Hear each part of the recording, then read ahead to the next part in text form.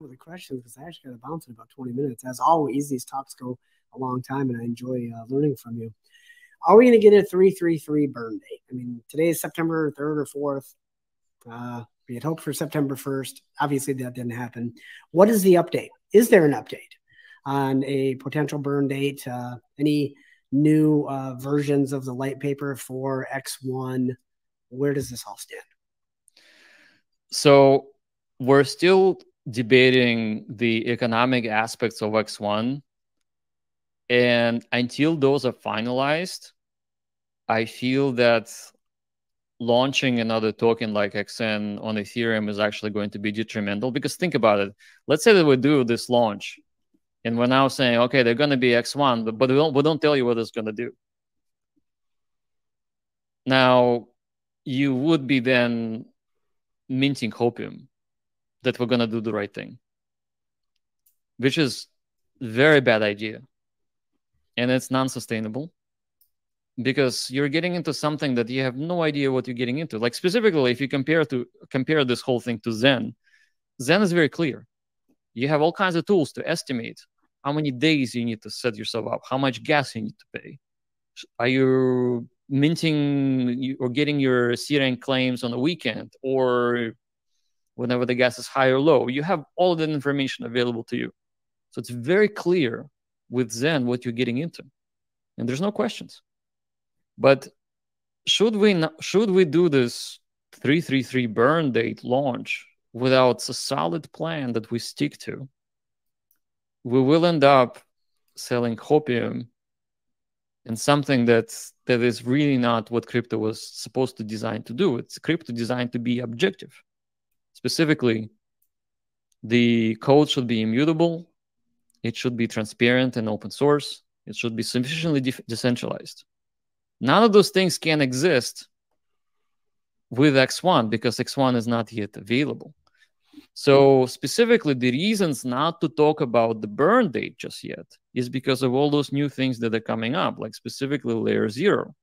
So we want to do a layer 0 demo between the fastnet and Ethereum. We want to show the community that it works, that it's amazing, that it's inexpensive and easy to use.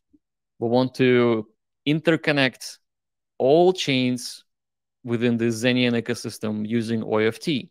Like specifically, we want people to trade MZen for BZen and have a low-cost transfer between Polygon and Binance, and from Binance to Ethereum, and from Ethereum back to Polygon. We want to turn all of those things up. We want to demonstrate that it works, and we want to incorporate it into X1. Obviously, it's running now as a fastnet, which is a version of our testnet, the development platform. There, we want to turn it up, and we want to show the community that it's actually is working and working well. And only after should we then come up with any particular dates and say, okay, this is how it's going to be. Because think about it this way, like we'll launch it and then we discover something else that's like pretty great and we change the plan. And there will be groups of people who are very happy and some people will be very, very unhappy. But ultimately, it's not a winning formula. So I would rather demonstrate technology first, or at least get closer to the tokenomics aspects of what we want to do, and then announce the dates. And so specifically, that brings me to the conversation I have had with Zensu just this morning. And I said, hey, listen, we can do something really amazing with X1. Like, for example, what would make us stand apart than the other chains? And I would say that technology itself does not necessarily generate value. What generate value are the economic principles that are bringing value to people that apply effort. So you apply effort, you're creative, you generate something amazing, and people love it and they bring value to you. And so one of the best ways to benefit builders and developers is to share the gas spend on chain with the builders. Specifically, I want 80% of all gas paid for your project on X1 to go to you as a developer. So 80% goes to you, to your wallet, So like you launch a token or you launch a project. If you bring the community and the community is getting excited and using your project, then any gas that they have spent on that project, 80% of it should go to your OA or the deployer wallet. Like OA does not actually mean that you have control. Like the decentralization has nothing to do with it.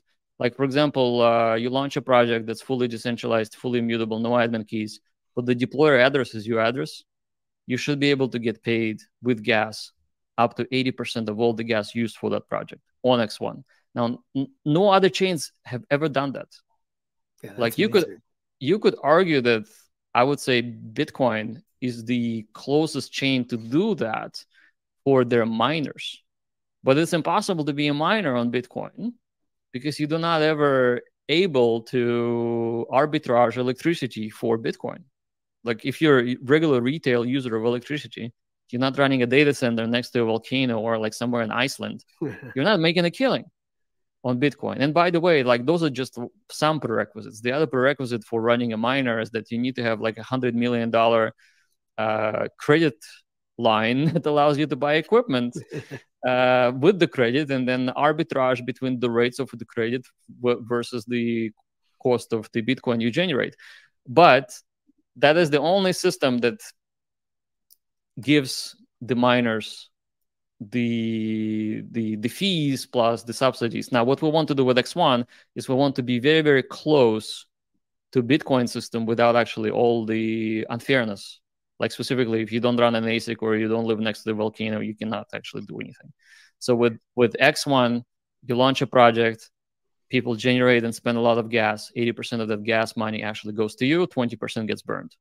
So that's kind of what we want to present to the world